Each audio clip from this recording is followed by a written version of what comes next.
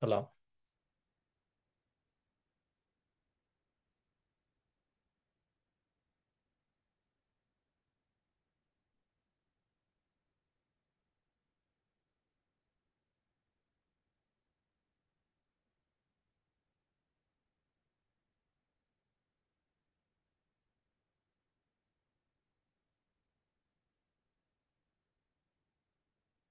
Hey, I can't hear anything.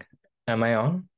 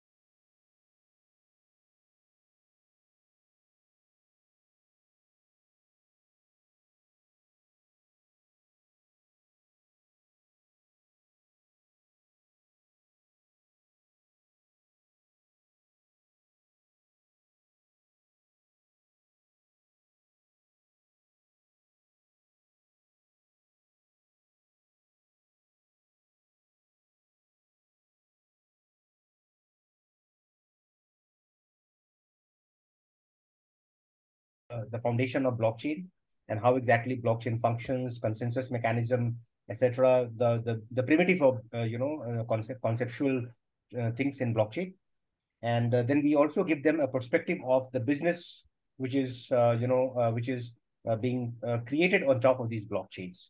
Then we go to our module 2. In the module 2 we start with Rust, and we think that having a good understanding of Rust definitely gives you an edge upon which you can kind of further build. So they have undergone a very detailed series of sessions, lectures on Rust, and not only lectures, but then they have participated in polls, and the outcome and the poll result shows that their understanding is fantastic, because after teaching something, we just give a poll and we see how people are responding. And then, of course, we've got some assignments on top of that. Then we have got some quizzes, rather. I mean, we give it to them to kind of assess their level. And then we keep on improvising from session to session to appreciate as to how exactly we can make it more effective. And today we will be, of course, you will be giving your perspective on, the Polkadot specific things. And then we will be having, there is a third module, which is called guided building. In fact, we have learned something from PBA, to be fair, in which we have 3 dApps, or 4. We are right now in the process of making them. And then these dApps have some business function, and people will be, we have sections, inbuilt, which really our developers have to code. And, once they finish those part, then the whole dApp, starts functioning. And then, of course, they have to write the specifications, technical specifications, the business specification, test cases, etc. Remember, you and I, we had discussed some time back about the framework. So we're trying to follow that framework in the guided building, which is going to start in the first week of September. And by doing all these things, we expect that they are, of course, on a good track to, build on Polkadot. That's what is our intention, right? Right. So we will 7 or 6, maybe in a couple of minutes max, we'll start the session.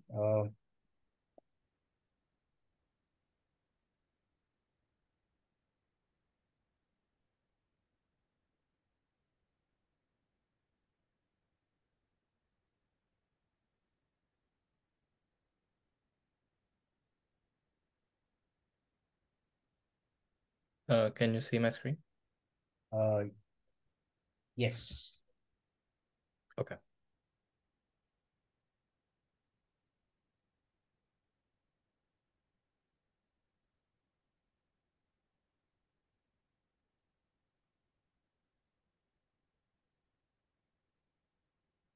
Okay, so why don't we formally start, guys? A very good evening to folks in India, and good morning, Radha, since you are in US right now. Let me take this pleasure on behalf of IBC Media to, to thank Radha, for giving his time for talking on Polkadot and Substrate with the IBC, CEP 4th cohort. Radha, like I said earlier, for people who had joined earlier, Radha needs no introduction. Radha is one of the key ambassadors for Polkadot, who has been, making a lot of efforts in taking this technology, this stack to, to people who are, interested in building on Polkadot. He is trying to demystify several things. Polkadot is, a pretty, enriched system, in my opinion, because I understand blockchain and I understand other blockchains as well. Polkadot is one of the best systems. Radha has, helped people understand Polkadot in several geographies across the globe. And, Radha has been kind enough, in helping our cohorts also. In fact, Radha also has helped taking some sessions in our Alt Hack. And I again want to thank Radha for being here today. Radha, anything that you really want to say something before you start the session? No, it's always great to be part of these sessions. Feel free to connect with me, on social media like LinkedIn or Twitter. And yeah, looking forward to the session. Thank you, Radha. I think stage is all yours, and we all are listening to you. Please continue.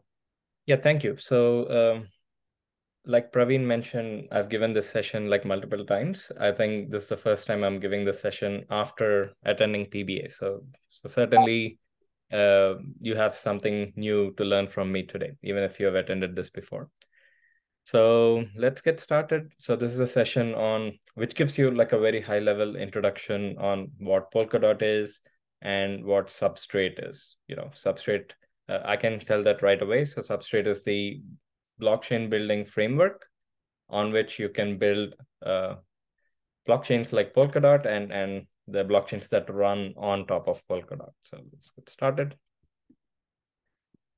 Okay, so first of all, like you as a developer would think, okay, so let me have a new blockchain, and or you want to pick like a blockchain to build a specific application, right? So the first thing you have to come up with is like, is there a need for your application, or is there a need for that blockchain itself?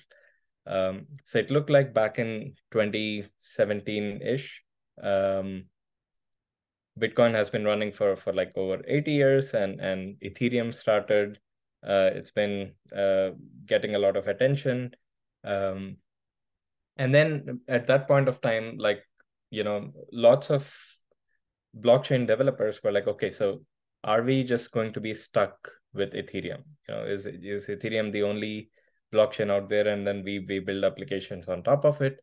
And a lot of them felt that the answer was no. I'll get into those reasons like later, and that's why there was a big explosion of different kinds of like blockchains, that were out there that could do everything. Like Ethereum is what they call a Turing complete blockchain, meaning you can write a program on your computer, you can deploy that program onto Ethereum and execute that successfully, right? So you can treat Ethereum blockchain like a computer.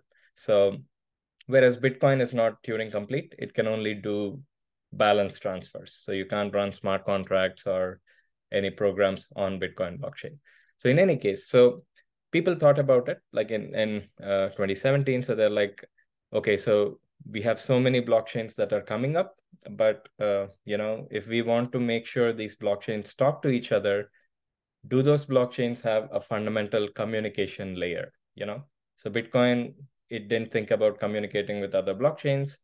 Ethereum, it didn't think about like communicating with other blockchains. So the blockchains that were developed later had that particular thing to address. So the other thing is like scaling. So you have a scaling issue. I mean, the number of transactions that could go into a block are very limited for Bitcoin. It even takes like 10 minutes for a block to get produced, and there's not much activity happening there. So we're talking about 6 billion people, or we are like 7 billion right now. So if you're thinking of that particular scale, blockchains are not there yet, right? So there's limitation there, and you could use up all the resources that you have, but how much scaling can you provide with adding new resources? So that's one open problem. So the other thing is security aspect of your blockchain. So I'm not talking about Bitcoin or Ethereum here. Those blockchains are very, very secure because they have been around for really long time. They're backed by a lot of like economic security, right? So not those. Like think about top 100 blockchains that are out there, and then everything below, 100 or so. So they're easily attackable. So you would have heard about 51% attacks, or okay, let's take over a lot of validators on that blockchain network. So you're able to influence what happens on that network. So yeah, so if you're starting a blockchain today, you have to bootstrap it your own security, and that's a difficult problem. So the other thing is customization. Okay, so fine. Now we have EVM. So EVM, Ethereum virtual machine, it comes with fixed number of instructions, very less optimizations to begin with. And there's not much you can customize there. Okay, so you're given these tools, you have to work with those tools, right? So that's one open problem. And blockchains in general, governance. Let's talk about governance. So a lot of these blockchains are out in the open, and people would like to interact without having to resort to like offline methods, right? So you don't want to make design decisions or upgrade decisions on Twitter or like LinkedIn or something like that. You want to be able to put that governance aspect on chain as well, so that that is very secure. And finally, upgrades. So if you want to make any changes to your blockchain, think about like Bitcoin, like that software never changes, right? So people just run the same node over and over again. There's a high resistance for any sort of changes in there because it's capable of forking the network. Like, there are nodes that haven't upgraded and there are nodes that are upgraded. Both are constructing two different chains. So it's a problem. Like, how do you upgrade a blockchain, not just for functionality, but let's say somebody found a vulnerability. So some sort of thing that we thought was secure was hacked, and you have to make a change to that particular module in your blockchain. How would you do that? So these are the open problems in blockchain networks, especially the legacy ones before 2017. And then came like this, bottom up design approach, right? So how do we tackle these problems? So Polkadot is one of that attempts to solve, all of these six problems. So for that, like I'd like to mention, Polkadot again is its core developers, right? So the core developers believe in few things. So I want to show you like what their vision actually is. So they think the Polkadot core developers think that the future is not about like a single blockchain. So they already know that the future is like multi-chain. Like, there will be multiple blockchains. There won't be a single blockchain to serve everybody's needs. And also there's no one size fits all, right? So even for shoes, you see like, shoes have different sizes based on like different people. Of course, there must be like this one size, which is most common. But again, like you have outliers as well. So every business use case requires, a set of resources. It has its own, I don't know, settings, right? So uh, you can't say that only one service will sort of serve them all. And also we believe in openness and interoperability. So what's the point in creating like a public blockchain where the code of the blockchain is not open, right? So you should be able to verify and validate the code, ensure that it is secure, and then you sort of build on top of it. So that levels of openness, we are expecting that for Web3, and we would like to make sure these blockchains can talk to each other. So that brings us to what Polkadot is. Now, everybody here knows that Polkadot is a blockchain, but it's not just that. It's actually a set of blockchains. So Polkadot is like so I'm giving a very technical definition. So I'll show you this definition in action, like in a live manner, just in a bit. But let me just go through this definition. So Polkadot is a heterogeneous, sharded multi-chain protocol that connects and secures blockchains with pooled security and interoperability. So if you look at this figure, like this central circle is like Polkadot blockchain, and all these individual pink squares. So those are blockchains as well. But all of those blockchains are running in parallel to Polkadot blockchain. So parallel blockchains, we call them like parachains. So we have all these parachains running in parallel. So now is the time for me to like show you this live. So let me stop sharing this and then open .js. All right, so I'm gonna share that particular tab.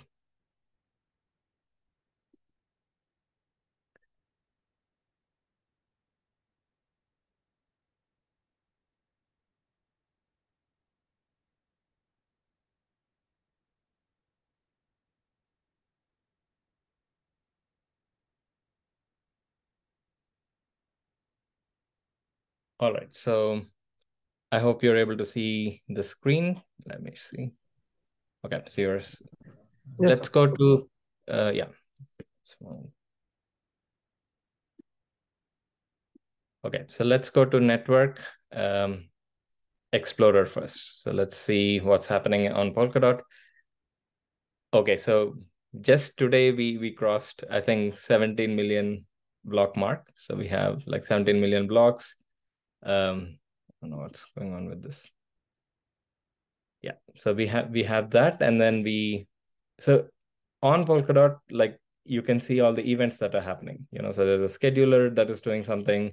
Somebody locked like their balances. Somebody transferred their balances. So it's like a working blockchain. So every 6 seconds, a new block is being generated.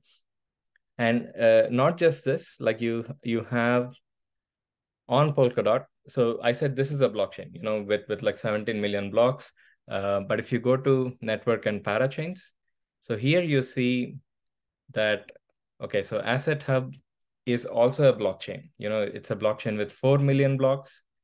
Collectives is a blockchain with 1.9 million blocks, and Akala has like 4 million blocks, and so on and so forth. So you have many of these individual blockchains with like their own block numbers, but all of them are running on top of Polkadot, right? So, and the reason I say these are heterogeneous is because let's talk about Akala. So, okay, so this is a parachain that's running on top of Polkadot, but it's running a business logic that's geared towards decentralized finance. So there is like BitGreen, which is taking care about like sustainability and carbon credits. It's related to like environment, so their blockchain logic is customized for that particular application. We have Kilt, which is for like decentralized identities.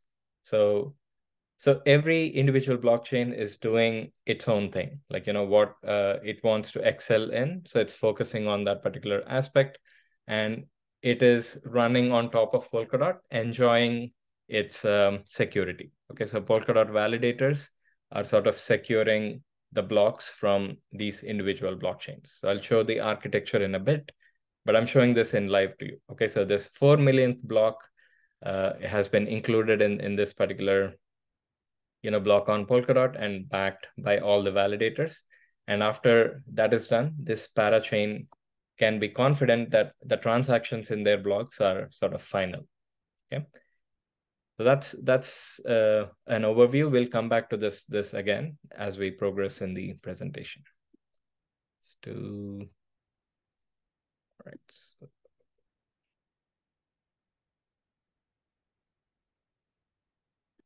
back to the presentation.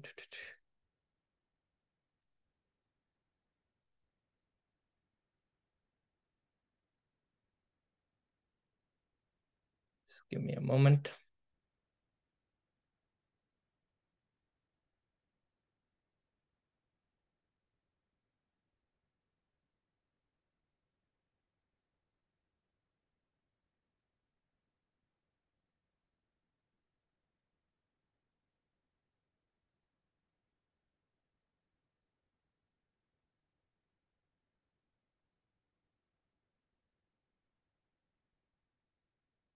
Your screen.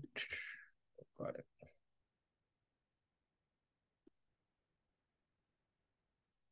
Okay, so basically, I showed you in live, like Polkadot, it's a set of blockchains that are working together. So they're all also able to like talk to each other, right? So that's the other aspect. Like the Polkadot architecture is in such a way that the validators protect these blockchains as well as like they protect like their communication as well. So if one blockchain wants to talk to the other blockchain, there is like the framework within Polkadot, which is like very secure. So I see some questions coming in. So, okay, so does parachains and blockchain brothers build on Polkadot use Dot for gas fee or no? So that's a really good question. So like Ethereum, which makes any sort of application built on top of it should have Ether as like gas fees, right? So on Polkadot, it's not the case. Like The blockchain can have its own token. Once they become like a parachain on Polkadot, after that, like for 2 years, they don't have to make any transaction in dot token. So that's that gives like developers predictability, right? So you don't know when the fees is going to spike, or dot price volatility is not going to affect you as a blockchain developer on your blockchain project. So the answer is no. So I'll tell you when the time comes in this presentation, I'll show you how you can become a parachain. And after that, you secure a parachain slot. The parachain need not do any transaction using dot token. From then on, it can define exactly how transactions are processed. It is also possible to create blockchains that don't have any transaction fee. So Substrate and Polkadot sort of provide that levels of customizability for your blockchain. Thanks for that question. All right, so we have, so we basically outlined like 6 problems, and then Polkadot has an approach for solving every individual problem there, right? So we have a mechanism to connect all these networks together through design from like bottom up. We handle traffic at a scale. How we do it, so we said like Polkadot is like a heterogeneous sharded blockchain, right? So all of these can be treated as shards, and Polkadot is the first production-ready sharded blockchain. So all of these blockchains are doing some parallel processing, and that's how you achieve, you're able to handle traffic at scale. So if you're thinking each blockchain can handle 10,000 transactions per block, then think of all the hundreds of blocks that are being produced in parallel. So that's the level of scale we are talking about. All right, so security. So when I say security for a blockchain, I'm talking about the economic security. So right now, Polkadot has like 300 active validators who are backed by, I don't know, 500 million dot is backing them. And that is in staking. So people get rewards for actually, staking their dot. If the validator misbehaves, we have what's called a slashing mechanism, which is like a punishment. And that dot is, you get rewards, you're also susceptible for like punishment. So this sort of gives like Polkadot a lot of security. So people wouldn't want to run malicious software that can lead to this particular slashing. Yeah, so you'll also look at like Substrate, which will enable you to build these, customized apps. Polkadot has like one of the most sophisticated and working governance system. So I've given multiple talks on governance as well. So where I explain like in depth like what we achieved through Polkadot governance. And finally, we have what's called forkless upgrades, like self upgrades. So think of like a blockchain that is producing blocks. You don't have to stop your blockchain to patch and upgrade. So it's almost like downloading updates on your smartphone. Okay, so when the blockchain is running, you are able to modify the software, the state transition function of the blockchain on the fly, and then you're able to get like added upgraded features. So talking about like the team that's behind like Polkadot, like these are the founders. So Dr. Gavin Wood, he was the co-founder of Ethereum. He was the CTO of Ethereum. He has written Solidity. He has like very in-depth knowledge of like Ethereum in general. And then he and his team has moved to build like Polkadot. There were multiple design decisions that they made, like, so they decided they'll write this new blockchain in Rust programming language. So Rust, right now, Praveen mentioned that you all have learned about Rust, in your capacity. So you would have noticed like it's a very secure language. So you write, there's very little scope for writing some buggy code in Rust. There's no memory related issues. It's very efficient, and that's all the attributes you need for like a programming language that you need for building a blockchain. So that design decision was made. When I talk about Substrate, I'll also talk about WebAssembly. So WebAssembly, WASM is one of the design choices like Polkadot, made. So I'll talk about it later, but yeah, so it was all like Gavin Wood's like vision to have all of these to create like a new blockchain. And Rob is like a core developer. He has basically programmed the consensus system for Polkadot. And yeah, Peter, was also like a founder. So I showed this interface to you. I showed like Polkadot network in live. So when I took this screenshot, like we had like 9 million blocks, but now we have like 17 million blocks. So, and also the network is like very spread out. So if you're interested, I mean, I could actually show you like live. Let me also show all the nodes that are running on Polkadot. Let's do this. Share screen. Okay, so a better view is the world view. Yeah. So there are 2,000 Polkadot nodes that are live. Okay, so you can see all of them are spread out across the world. Within these 2,000 nodes, there are active nodes that are actually producing blocks. So for instance, a block was produced here, and then it's broadcasted to all other nodes. So when I'm saying Polkadot network, it's this one, right? So this is the decentralized blockchain node network that is sort of producing blocks, receiving blocks, and then deciding every individual node is constructing the blockchain in its like local view. It receives blocks from other nodes, and then yeah. So that's how the network functions.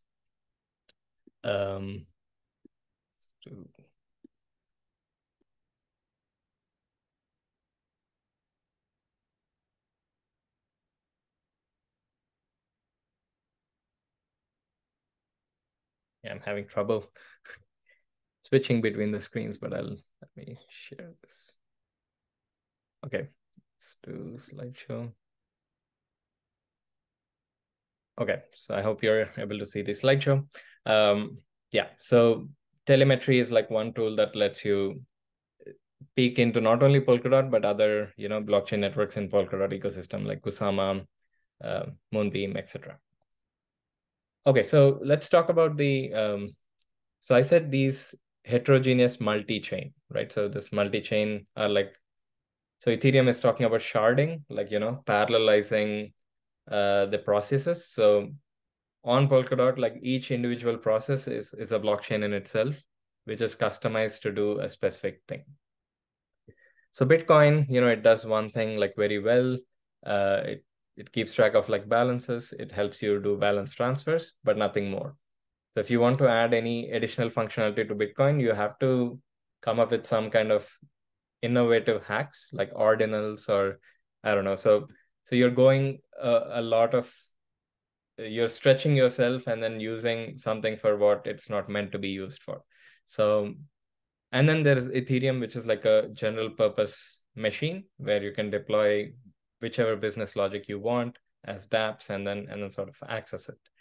So on Polkadot, so you don't have a lot of these general purpose machines. So instead, you have like a custom blockchain that is good at doing like one specific thing or two.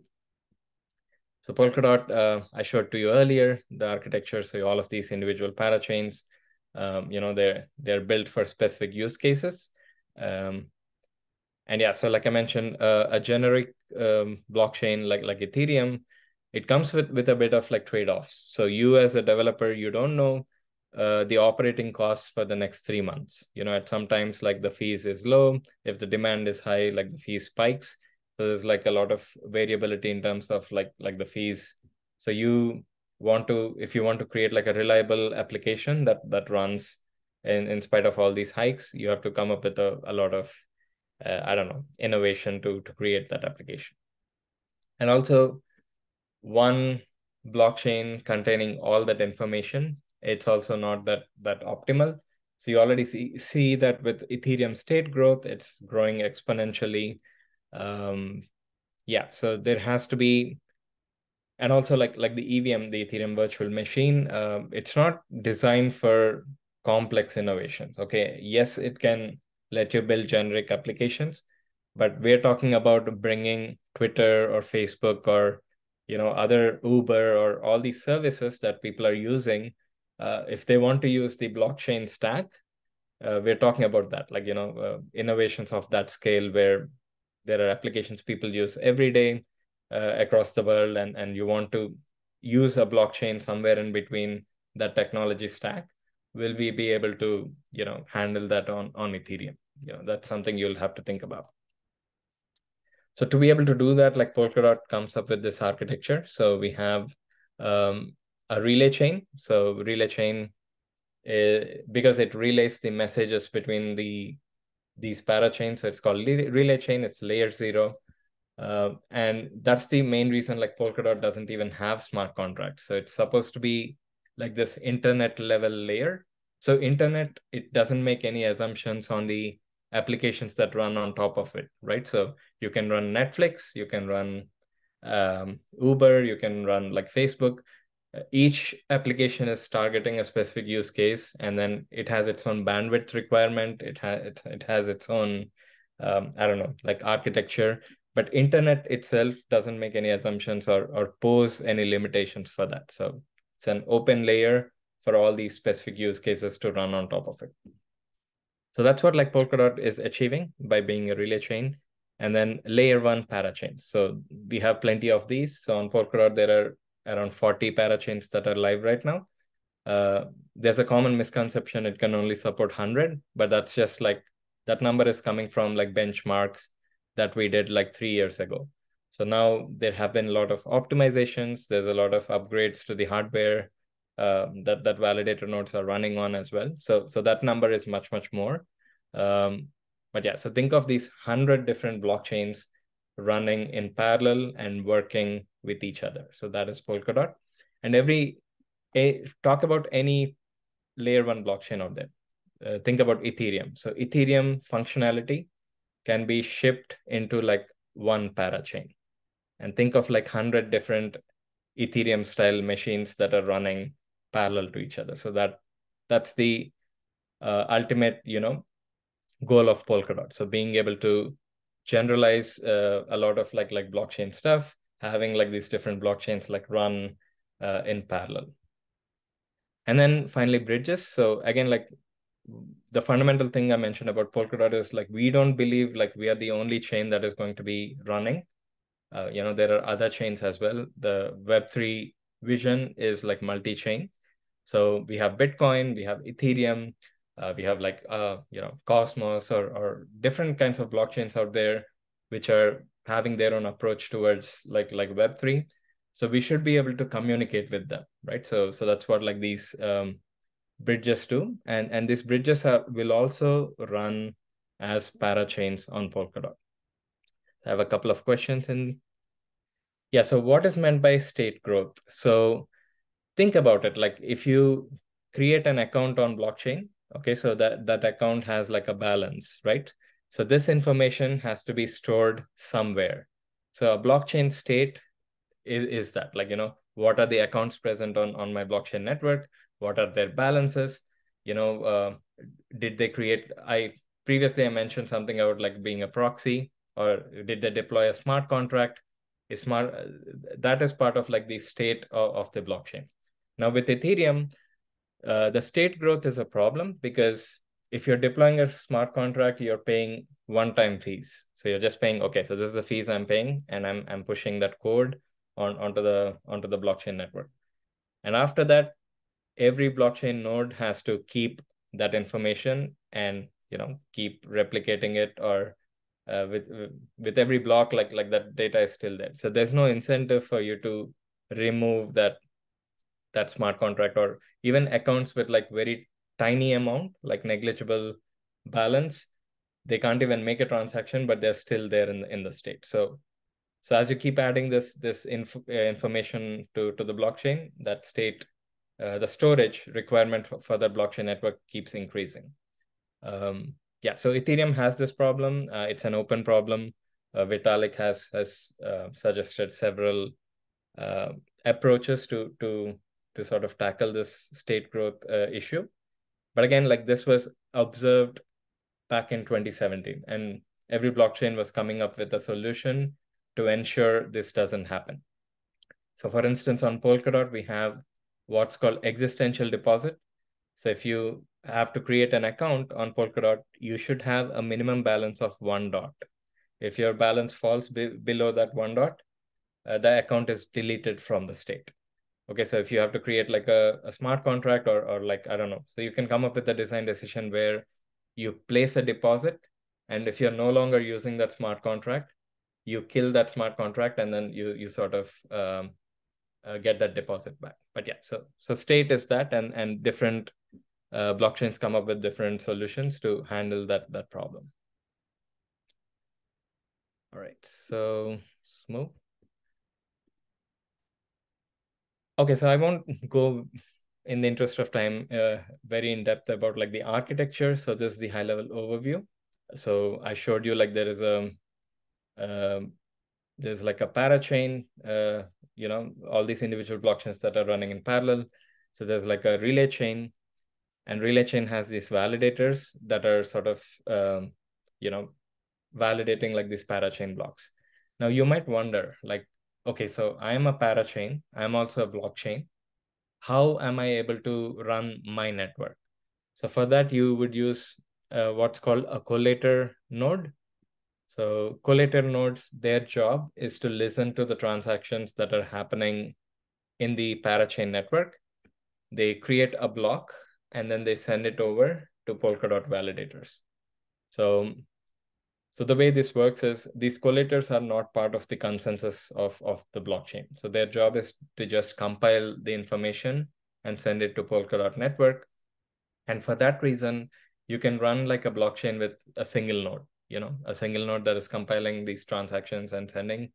So typically parachains have around like 5 or 6 collators. Some have like 40 or 50 collators. So that's your design decision, how many nodes you want to run in your blockchain network, how decentralized you want that to be. And those blocks are sent to Polkadot validators, and then they validate the core logic of that. Yeah, so the way it works, I showed this to you in live. There can be a parachain. It's assigned like a validator set that gets like shuffled every minute. So that way, nobody can target a specific parachain. So if they were to do it, they have to target the entire Polkadot network. Yeah, so because the validator set is shuffled like randomly, you don't know ahead of time which validators are going to validate a specific parachain. So that gives security to these parachains, which is very different from other shared security models. So let's say on Cosmos, like there's no concept of this shared security. You bootstrap your own security for your blockchain.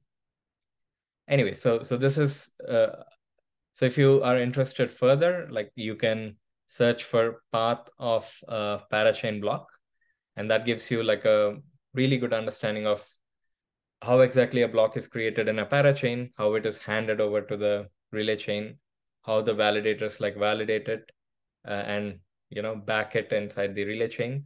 And yeah, so all that procedure is explained thoroughly there. But I'll give you an overview. So what's the point in holding back when you can understand a technical concept that's very intuitive? So I hope you are introduced to this data structure. It's called a Merkle tree. So the way Merkle tree works is on blockchain. So this is all state, right? So there's accounts like Ben, Kristen, Louise, all of them have like a certain balance.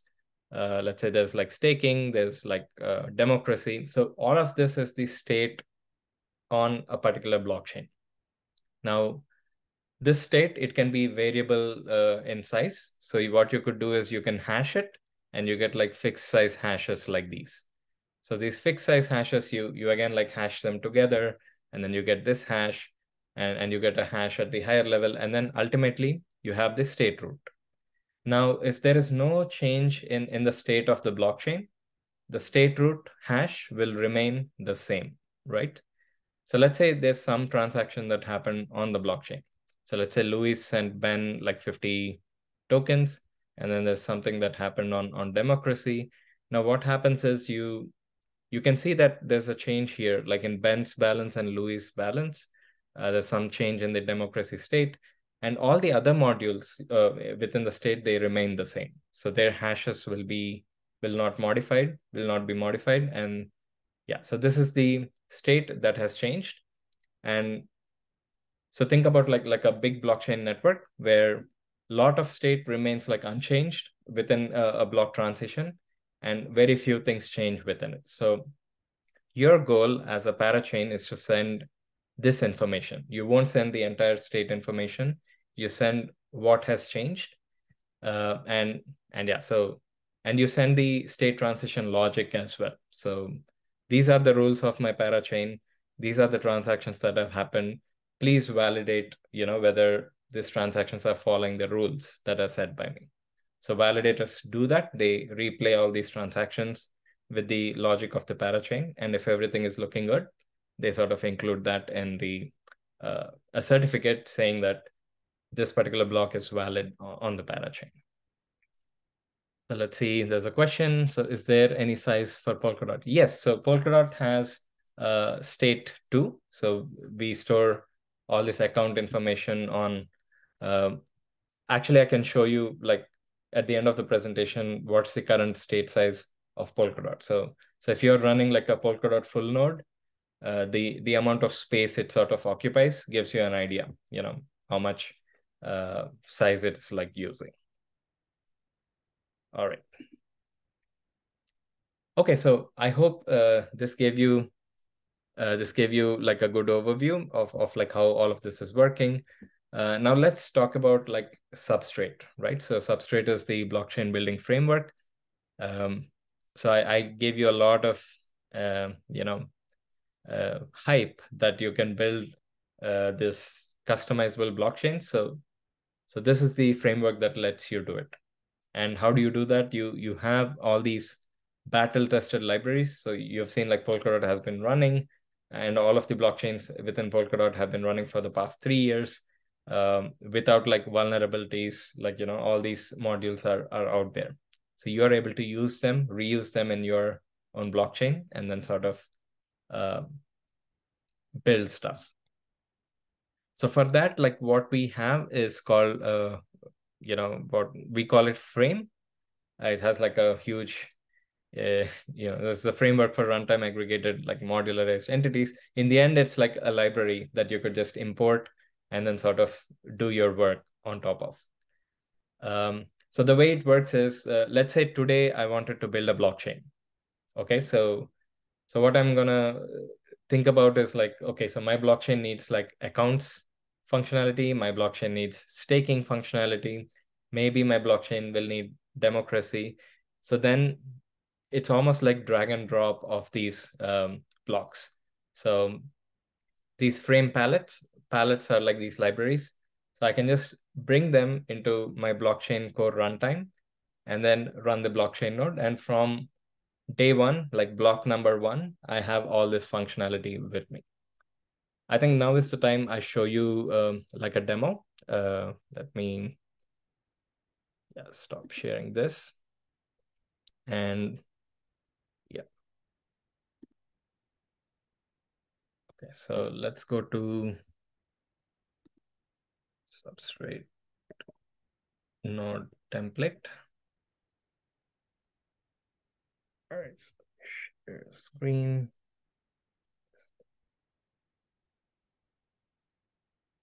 All right, so I'm sharing my whole like desktop. So we have like a Substrate node template. Okay, so this node template is basically a blockchain network, like from scratch. So you could download this template and then sort of compile it. And I have it ready here. Okay, so on GitHub, I have Substrate node template. I have it open on my terminal. So let me close. Okay. So basically, I'm going to close this. So with Substrate node template, I'm opening a terminal. Okay, so I have this. And in here, earlier I sort of built the blockchain network. Okay, so let me do that build like live in front of you. So basically, for you, if you download and do this, it would take time. I already pre-compiled it. But anyway, so it's compiling the blockchain node. And this comes with like some functionality. So let me show you where it is.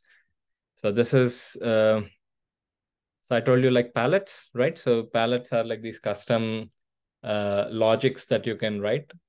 So here I have like a template palette. So let me go to the library file. And again, like you'll be introduced to all of the structure of the palette, but I'm gonna show you like a few things here. So here it says public function do something, okay? And then there's a public function cause error. So this is just like a template showing you, okay, you can write functions like this to do something or to cause error or whatever. And then there is a way for you to like even import palettes from, the external library. So you can see that here. So in runtime, so you see that we imported like balances palette.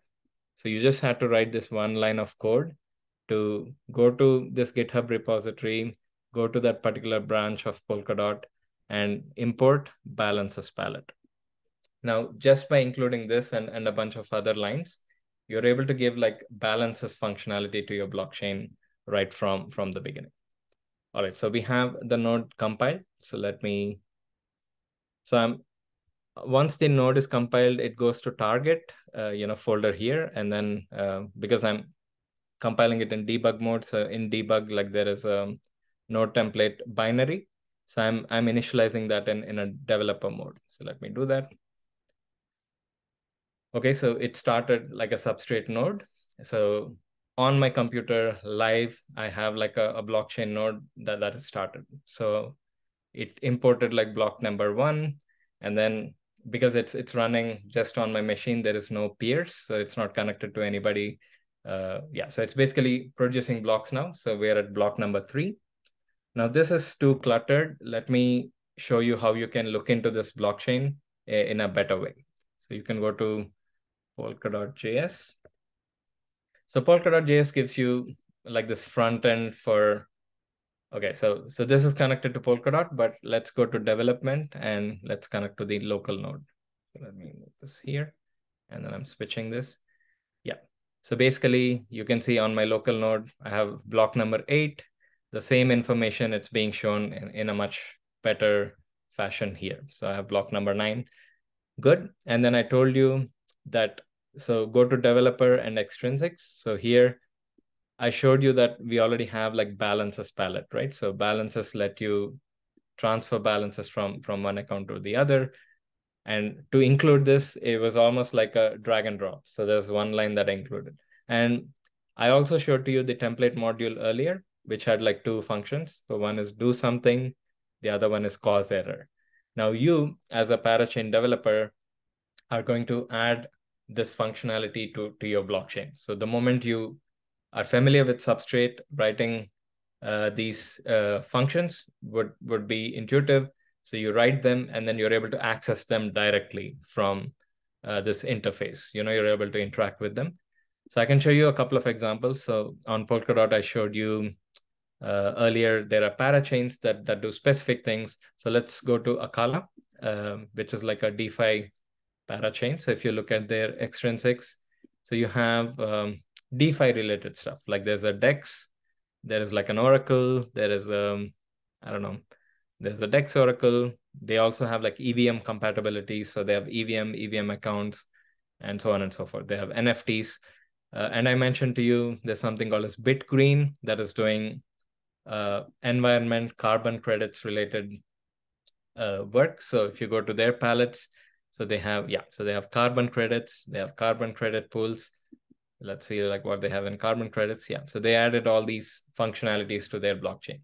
So every single parachain on Polkadot, let's go to Quilt that does like decentralized identity. So they have DID, which is like decentralized identifier, right? So every blockchain has mastered the Substrate development pipeline, and they're creating like their own palettes, and they're reusing a lot of other stuff. So they didn't have to build balances palette on their own. So they're importing like the balances palette from like Substrate frame library. So let me go back to the local node again. So we are in the Explorer block number 33. Every 6 seconds, I'm producing a block, which is fine. Let me do something with this blockchain. Okay, so let's go to accounts. Because this is like a template node, it comes with like a pre-configured test account. So we have Alice account with 1 million tokens. So let me transfer some tokens from Alice to Ferdy. Okay, let's do this. Transfer, sign us up. Okay, the transaction is successful. It is in block. If you want to verify this thing on your own, you could go to Network and Explorer. Okay, so there's a balance transfer happened from Alice to Ferdy. So many tokens were sent. And then there's another event saying Ferdy's account has been endowed with this particular balance, right? So that is there. So it's like a live blockchain node that you're able to that you're able to like play with right from the beginning. Let me stop this. So the moment I stopped it, the chain stopped working. I can go to this code and runtime. I told you runtime is the brains of the blockchain, right? So let's look at its source code. In here you have a way to customize like your blockchain. So here you're saying balances are U128. So U128 is the unsigned 128-bit primitive in Rust. So balances can be that big. We have like a hashing algorithm here.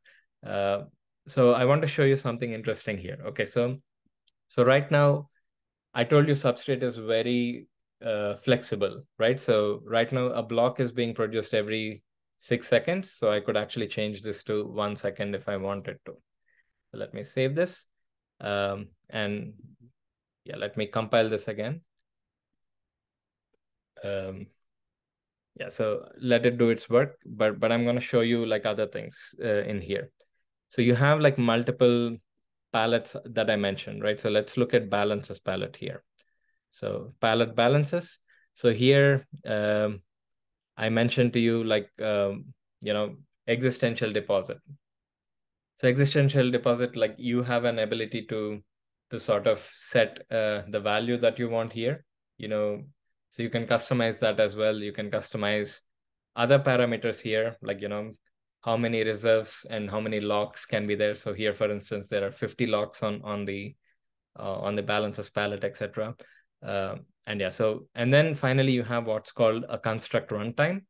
So this is where you're compiling the brain of the blockchain. So you're putting all these individual palettes together along with the template module. Okay, so template module is what we saw earlier with that do something, etc., etc. So you're putting all this together and then compiling this into blockchain logic. Okay, so this thing compiled. Now I'm going to run the same node and show you that this node will run like with one second block time. So let's validate that. So now the block production is really fast. Let me connect to. Yeah, so let me connect. Yeah, so every block is being produced like in 1 second. So then, yeah, so 15, 16, 17. Now you have like a block producing every second. If I added new business logic to my blockchain, so that will be visible here, and that's something we can do like later. Like when you get to Substrate tutorials, you'll see how to add a new palette, how to modify contents in a new palette. You'll be seeing all of this in live there. So I'll see the questions. We have some questions. So Polkadot, I've observed fewer on-chain transactions coming in transaction occur on pilot. Yes, so that's precisely the thing, right? Like you would want to make blockchain specific transactions on. So Polkadot is like a layer 0, and then its job is to just validate parachain blocks, and its job is to like let them talk to each other. And again, you have balances functionality on Polkadot. The future design of Polkadot will look like all of those functionalities will be on parachains also. So basically, you're going to have like a governance parachain, you're going to have account balances parachain, and Polkadot will be like this very thin internet style blockchain layer that does parachain block validation and assisting in their communication.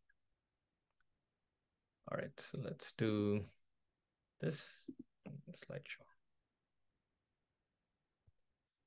Yeah, so basically you're able to drag and drop like these palettes and then create like a new blockchain. And there are three key things in a Substrate template node that I've shown to you. Now, the node is just running on my computer, but if I give this binary to multiple people, they can also run the nodes on their computer. They both discover each other, and then we have a blockchain network with like 3 different nodes running across like 3 different machines in across the world. And all of that networking aspect is taken care by lib peer-to-peer protocol. So lib peer-to-peer protocol is developed by the people who created IPFS. So if you heard of Filecoin, IPFS, so that's the team behind lib peer-to-peer protocol. It's a networking stack. So what we did, Polkadot took that networking stack, it tweaked a little bit, and then it's using that as the networking layer. And then for the core logic, the application logic of the blockchain, we are using WebAssembly. So WebAssembly, you can think of that like JavaScript in a way. So it's able to run on browsers. So WebAssembly can be treated like its own virtual machine. It has instructions, and it executes those instructions in near native speeds. So this is really great in a way, because EVM, the innovation is sort of capped. Like you can't do much about EVM now. If you even change a little bit, like a lot of overhead comes to Ethereum blockchain, they have to upgrade and yeah, we saw how much effort it took to have like merge like happen, right? So WASM WebAssembly, it's being worked by companies like Google, Facebook. All of these companies are improving the fundamental tech stack of WebAssembly. And then we are using that WebAssembly machine as our brains for the blockchain, So it's, you can count on this technology. It's like future proof. We're talking about blockchains for the next 10, 20 years. So this is the choice that Polkadot went with. And not just Polkadot. I think there are other blockchains that have WebAssembly, brains as well. And then for consensus, we have like what's grandpa, like the researchers at Web3 Foundation, which is where I work at, like they developed this consensus mechanism, and it gives you, I think I forgot to show you like Polkadot consensus earlier. So let me go back. See here, Network Explorer. So if you see, there's a best block and then there's a finalized block. So best block is like, if it's 18, the finalized is 15. So typically the finalization, the block finality, it lags by like 3 blocks or 2 blocks, which is about 20 seconds. So every transaction that goes on to like Polkadot is going to be finalized within 20 seconds. All right, so there's a question here. Are there any challenges Polkadot faces with respect to parachains with regards to block time, so relay chain and interoperability? That's a very good question. So I told you Polkadot's block time is like 6 seconds, right? So each block is produced in 6 seconds and it is finalized in 20 seconds. Now, there are a few blockchains that may want like faster finality times. So Substrate being like so flexible, I'll show you a live network that's running. It's called Aleph0. Let's go here. So what these people did was they used Substrate blockchain building framework, and then they created a blockchain with 1 second finality time. So they are able to use a different consensus engine, which is based on directed acyclic graphs. So that's like cutting edge, like consensus mechanism right now, like people are exploring. But yeah, so one problem with that is, you see, they started like much later than like Polkadot, but they already have like 56 million blocks on their account, on their like network or whatever. So it is possible that you have the ability to even change the block times of your blockchain network. But this LF0 cannot run directly as a parachain on Polkadot, because uh, you know they have their own consensus. They are not using Polkadot security. So for instance, if you go to staking on their thing, so they're running like their own like validators, right? So they had to bootstrap their own security for doing this.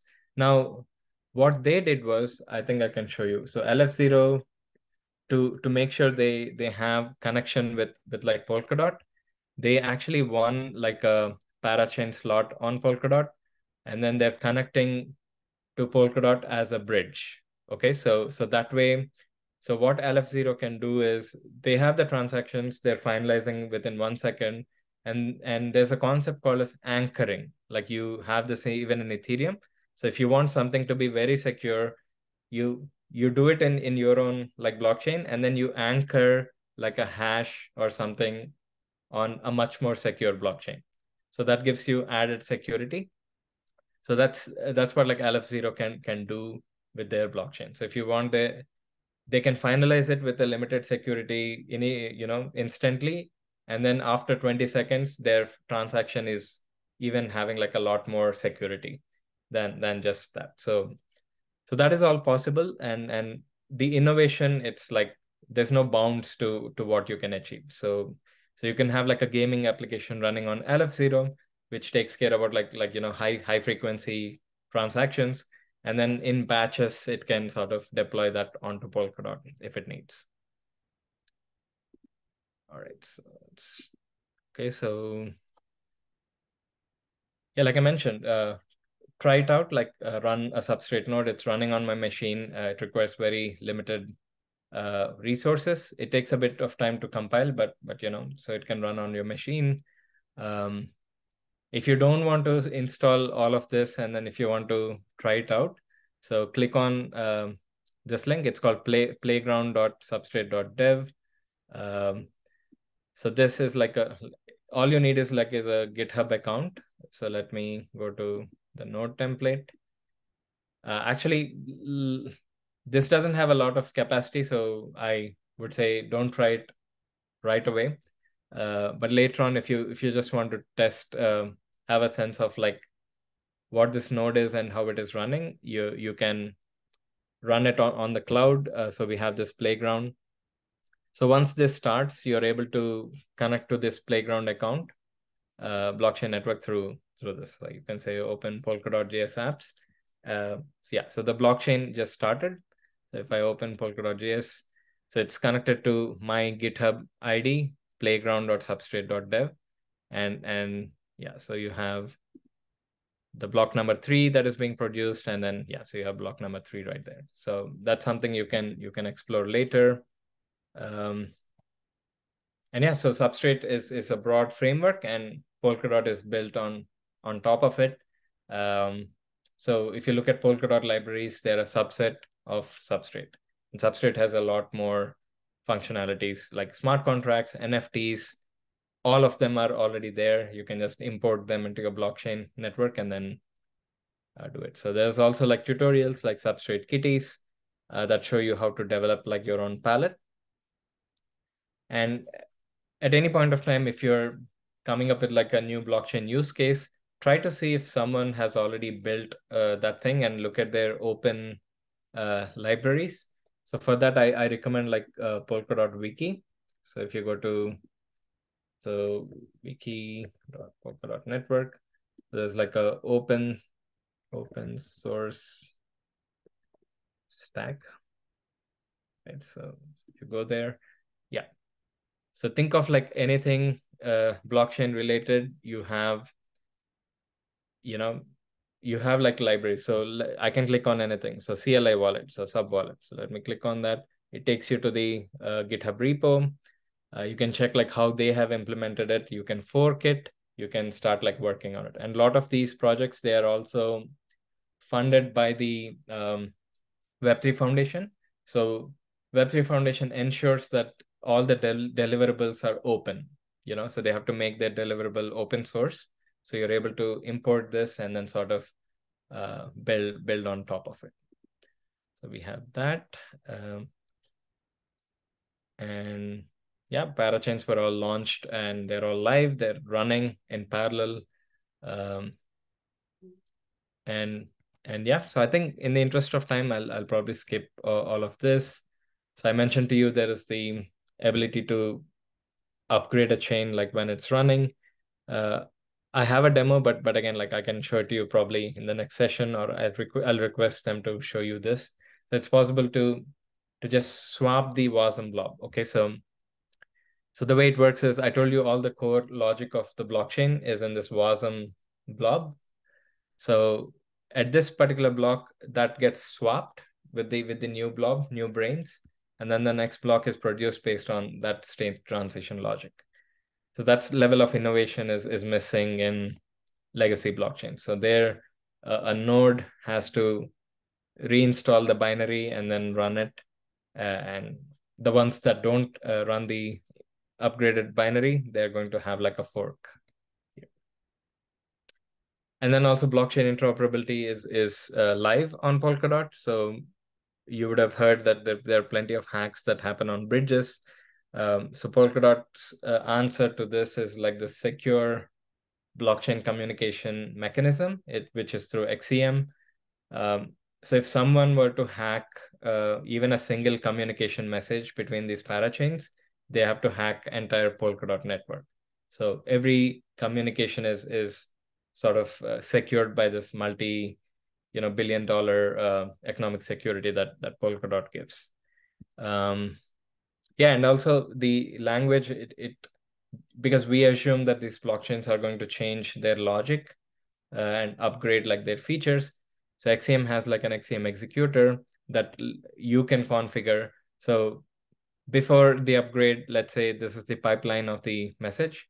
And after the upgrade, it may not be the same. So what you do is you route it through the XCM executor. And you have the ability to, so XCM is like a English language. Okay, so transfer this token from this account to that account, and the XCM executor interprets that, and then each parachain may have its own logic for executing that instruction. So that is done within the blockchain that way. Yeah, so actually XCM is sort of live. I can show things to you in live right now, this moment. So this is the XCM dashboard. Just 54 seconds ago, like someone sent from Asset Hub to Interlay, like USDT. Okay, so there are so many parachains, like 23 parachains support like XCM transfers between each other. So you have these lines between these parachains showing that there are channels that are open. And all of that, all this communication is being secured by the whole Polkadot network. Okay, so let's do. And yeah, one thing is like every line of code that makes it to Polkadot protocol, it's thoroughly audited. So chances are very, very slim that, people will be able to find vulnerability. We also have bug bounties to ensure that, these white hat hackers, like they're able to give us the information when it's critical. But yeah, so everything goes through a thorough audit before like even making it there. So yeah, so there's Web3 Foundation and Parity. So we have a lot more other teams coming up in the ecosystem that are sort of developing the protocol. Plenty of projects that are live already. And if you're looking for like some kind of funding, I would say you can go to the grants program of Web3 Foundation. So we've already received like 1,500 applications. We funded 550 in over like 50 plus countries. So you can, if you already are familiar with like blockchain development, Rust and Substrate, or even tooling, like, JavaScript or any sort of front-end tooling that you have. So we have a list of RFPs that you can take a look at. Okay, so you can pick up like any of these, make a proposal, and then get your grants sort of funded. So yeah, there's also like this application process. Like there are different funding opportunities within the ecosystem. So go for them, apply, get feedback. So if you want a list of grants that were, so there's so many waves that happen. This is the recent wave, so you can go to that. Yeah, so if the grants repository, it's all open.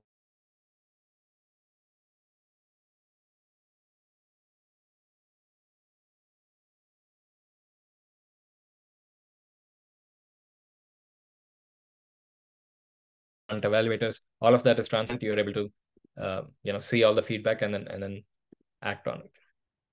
And yeah, so with that I end today's presentation. So that's my contact details. Feel free to add me on LinkedIn, and then we can be in touch if you have any questions. Thank you. Yeah, Radha, wow. Thank you so much. That was really, really interesting. And also thank you for taking out the Q&A all the same. So guys, Radhakrishnan Desari has been very grateful and humble in accepting always our invites whenever it comes to sessions and on-ground Hackfest, and coming up and helping us in imparting the knowledge about Polkadot blockchain. And also you should definitely connect with Radha because if you need any help in whatever you're trying to build in the guided building program, and obviously furthermore going into the hardcore building when you're working on your particular own projects. So I think he can be a really important guiding light for all of you. Radha, once again, thank you so much. It was really wonderful having you here. And Praveen sir, I think if you're available, if there's anything you would want to add before we come to the final remarks of the session. No, I think, thanks, Deepak. Thank you, Radha. I think it's always wonderful to hear you, and it was definitely very insightful. And people who were not able to make it today, we would be sharing this recording with them so that, they could understand things offline also. I would only encourage people here that this is a journey that, like, if people like Radha, when they go through the PBA Polkadot Blockchain Academy, so you guys are very starting in your very starting phase of your development career, right? So don't be disheartened. It's a complex technology. I think overall it will take time for you to. And Radha, I have been telling all the cohort people exactly the same thing, that this may not really look very friendly in the beginning, but then be persistent in this and you will get there. So, your thoughts on that? Yeah, I totally agree. I mean, even for me, so my focus was, I was like a teaching professor in artificial intelligence, right? So I did my research in computer vision. I had no background in blockchain technology, but I was very fascinated about it. And then I ventured into it. I started my job at Web3 Foundation. So the first 3 months, all I did was like, the Rust textbook. So I tried to master like Rust language, and then I looked at like Substrate. Being like an open source, thing, it has its pluses and minuses. One is the documentation. It's very hard to keep it like up to date. You'll, even when you're looking at the tutorials, we wouldn't say that it'll be very perfect. In fact, like we have assembled a team that will revamp the whole documentation for Substrate, making it like much more beginner friendly. So yeah, I personally had to like run all those tutorials, and then I found a lot of like mistakes in there. I created PRs to correct them on the repo, and that's my learning curve. And the pinnacle of that learning curve was PBA. Like after 2 years, I went to the Blockchain Academy, and then now I have like a very broad overview of like the whole development cycle. But yeah, it's a continuous process, right? So but for me, like when I developed my own palette, that was the time that I really felt the strength. So I have, think about like Bitcoin, Satoshi Nakamoto or whoever. They had this world changing idea. They took a lot of effort in creating that blockchain and then giving it. Now if I have an idea, I know within 1 hour I'm able to deploy this blockchain live, and then distribute the binaries and people can run it, right? So It's a very powerful tool that is available for you. Once you understand how it works, you have the whole stack, front end, the back end, like the blockchain database, everything is taken care of, networking is taken care of. And all you have to do is like, create applications that are useful and then sort of deploy it. So it's so that's what I would say. So once you learn that, you are a much more like powerful person in the world, right? So in a way. Well, absolutely. Thank you for sharing that. And I guess apart from whatever knowledge you have gained, all of us from Radha, basically, other than that, you also should feel motivated by listening to Radha's story and how exactly he got into blockchain. And if people like Radha, they take 2 years to reach to a level. Definitely must have been progressive. I don't deny that, but still to reach to a level, it takes some time. So you guys are still beginning. So I'll only say that don't be disheartened if things look. No, it's not about this being disheartened. I think if you go like one step at a time, so even with your current skills, you have like your place in Web3. Like, if you're good at JavaScript, there's plenty of avenues for you to step into like Web3 and then learn about like the underlying things. So even like core blockchain developers, they're limited in number. A lot of blockchain developers are application developers. And so what I talked about today is like very core thing, right? Like being able to change primitives, being able to customize blockchain at like the very base level. So there are different tiers of knowledge. So few, knowledge modules, they are easier, to get started with. So you can drag and drop like a palette, see it working, get that satisfaction that, yeah, so I'm able to create a blockchain, import palettes, and then work with them. The next step is writing your own palette. Okay, so I've written my own palette, and then I see, okay, I'm not happy with the API that is being given to me. Let me write my own API. So you go gradually down and down and down, and then you get this full stack like blockchain development overview. But yeah, so nothing to get disheartened about. I think there's plenty of like support system for you. If you come with like a use case, okay, I want to build like a blockchain that stores land, transactions in my state. Okay, so and then I can tell you like a idea. Okay, so where do you have to? Does it need a blockchain, or can I sort of deploy that on an existing blockchain? All of this brainstorming can be done. Like, Wonderful. So thanks, Radha. Thanks for your time today, and we will be, talking soon, very soon. yeah, thank you very much. Thank Bye you. bye. Deepak Singh, over to you. Yes, sir. Thank you so much. Thank you, Radha. So the last line from Radha was basically you can come up and go and reach out to him for the ideas. So I think you can take a cue from that and definitely go and ping him if you have anything to speak or discuss. And yeah, I think it would be a great conversation and a great opportunity to learn from him. Remember, keep asking questions on WhatsApp group, on the Discord server, and yeah, we'll be trying to help you as much as we can all the time. Our availability is there. All right, guys, thank you so much for joining in today. We'll be seeing you all very soon. The next session will be held by Deepak Chaudhary, which will be on Substrate. And yeah, this is just the start of the blockchain space. Now we are entering from Rust to Substrate in the proper blockchain world, starting with Polkadot Substrate. So yeah, I think it's going to be a little steeper rise from here on when we consider the technicality aspect of the entire process. So yeah, try to prepare in advance, try to see the curriculum that we have on the platform, and I think you'll be able to I would say appreciate better, in words of Praveen sir. All right, guys, thank you so much. Have a great night. See you all very soon. Thank you so much. Thank you, Praveen sir, for taking out the time. Thank you for the entire team for this wonderful session with Radha, and it was really fantastic hearing from him. And yeah, you guys have been great. Thank you so much.